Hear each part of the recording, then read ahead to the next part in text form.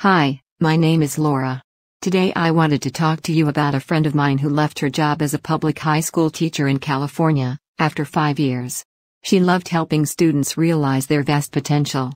But it became clear to her that school officials were obsessed with indoctrinating students with left-wing ideology, and that dissenting voices, like hers, were not welcome.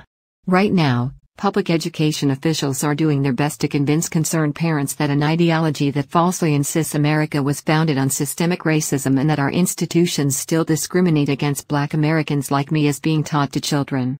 Well, I'm here to tell you those officials are not being truthful. In the 2020 fall semester, she noticed something strange. Many of her English as a second language students were failing a mandatory ethnic studies course. Since teachers at the school used the same online platform for lesson plans and learning materials, she was able to access the ethnic studies lessons. While she expected to see plenty of America bashing, what she found legitimately shocked her.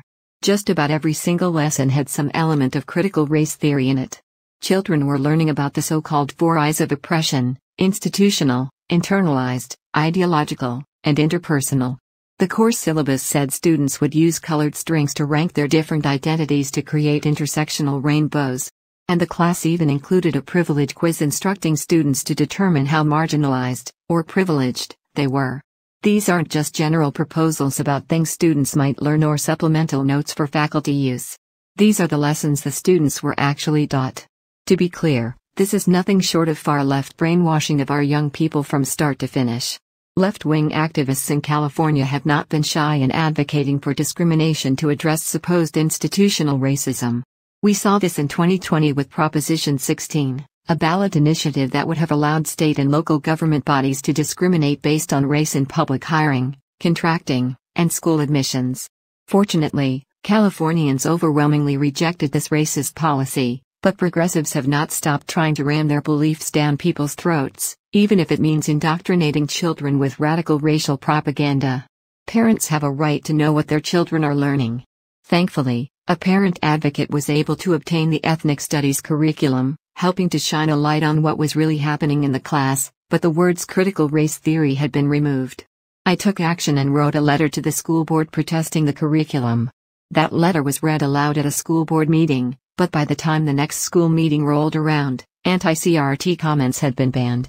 When it came to my friend's beliefs, she was in the minority on my campus, and her district is not very kind to people who don't agree with the agenda they're trying to push on students.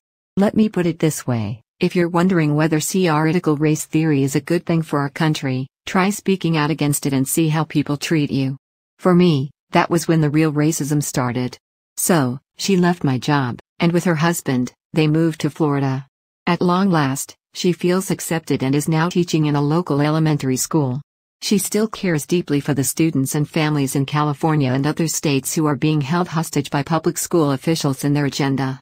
The first step in empowering families in California, and across the country, to fight back against the radical teachings of CRT in the classroom is to arm them with knowledge. Not only are public schools force-feeding these lies to students, but they're also keeping parents in the dark. But parents deserve the truth about what their children are learning. That's why it's so important to fix the system by requiring public schools to post a listing of their learning materials online.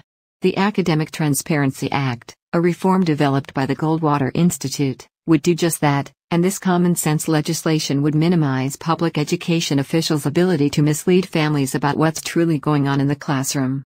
Public schools are trying to divide the next generation of Americans based on race. There's a word for that, racism. The real goal is to institute Marxism. Karl Marx originally used class as a means to divide people into groups. Today, the left is using race to accomplish the same goal. Parents, and teachers, who truly care about their students, can fight back. They can demand transparency in what materials are being used and what ideas are being taught in the classroom. To learn more about how students are being indoctrinated, watch some of our other videos concerning what is being taught in our schools. It is up to parents to get active in their school system to bring these issues to light. It is no wonder so many of our young people are turning away from faith and why the current generation has such a high degree of suicide. I hope this video has motivated parents to get more involved in their kids' lives and to take a critical look at what is being taught in their public schools. Nehemiah Reset produces videos each week to talk about issues that are occurring in our culture.